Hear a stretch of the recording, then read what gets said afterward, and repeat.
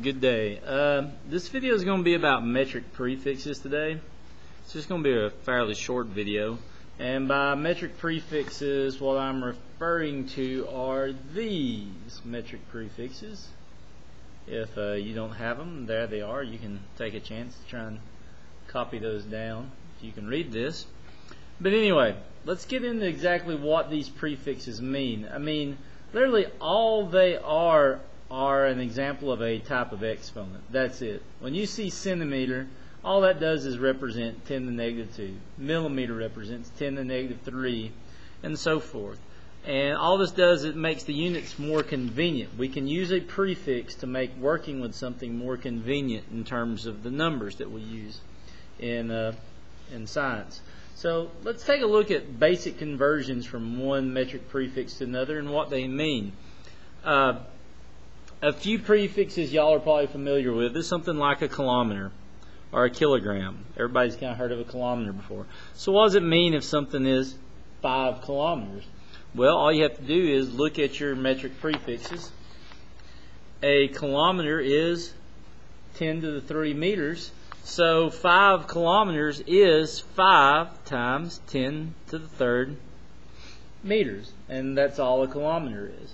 So, and we can do that with anything. For example, let's go with a blue light or violet light. Violet light is about 400 nanometers. And so what that means is that light is 400 times 10 to the, check your prefix list. Nano means 10 to the negative 9. So 400 times 10 to the negative 9 meters. Or, of course, if you wanted to, you could even call it point 1, 2, 3, 4.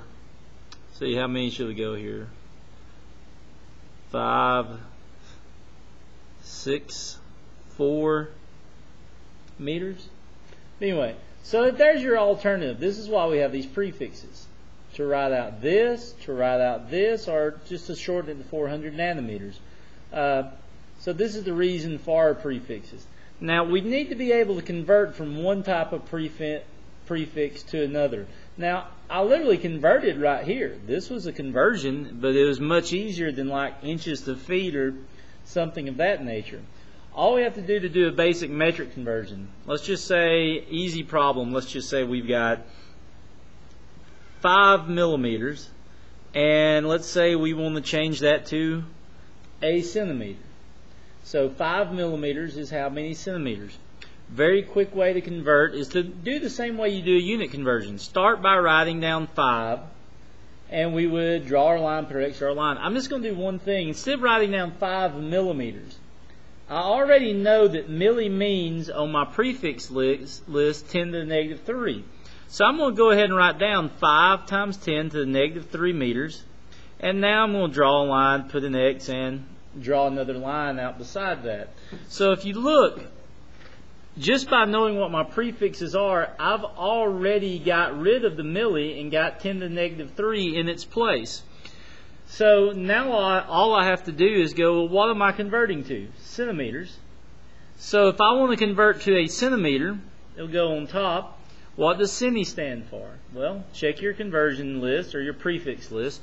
Centi means 1 times 10 to the negative 2 meters. Now in terms of your canceling, look, you've got meter and meter, everything cancels. And all you've got to do to answer this problem is just look at it. All you're going to do is divide your exponents. So this is going to be negative 3 minus negative 2, which negative 3 minus negative 2 is negative 3 plus 2. So your answer is 5 times 10 to the negative 1 centimeters, or 0.5 centimeters, which 5 millimeters is exactly half of a centimeter. Anyway, that's all we have to do in order to do these metric conversions like this. We'll do one more for an example, and then that's why I said this is going to be a short video. Let's say that we've got a 200 milligram ibuprofen perhaps, and let's try and convert that to another prefix. So let's convert from milligrams to, I don't know, a microgram. start by writing 200, but don't write down milli. Write down milli means 10 to the negative third grams. So we've already got our first converted version in our head. Put our X, draw our line. We're converting 2 micrograms, so it goes on top right here. 1 microgram on top. On bottom, we'll write 1 times 10 to the negative 6 grams. Here's about the only thing you do to screw up. Whoa, big time camera kick. You will see somebody write out 1 times 10 to the negative 6 micrograms. If you catch yourself writing out this, you know you've missed the problem. Because micro means 10 to the negative 6. So you shouldn't have times 10 negative 6 micro written out like this. So look up here. The micro is on top of my conversion. The 10 to the negative 6 is on the bottom of the conversion. Now all I have to do is divide my exponent. So this is going to be 200. And I've got negative 3 minus negative 6. Negative 3 minus negative 6 is negative 3 plus 6. So that's a 3. So 200 times 10 to the third micrograms, or 200,000 micrograms. Either way, that's my answer. And how about this? What if we were doing centimeters to feet? Could this same use of stuff make that easier? Say we had 9 centimeters and we wanted to convert that 9 centimeters to feet.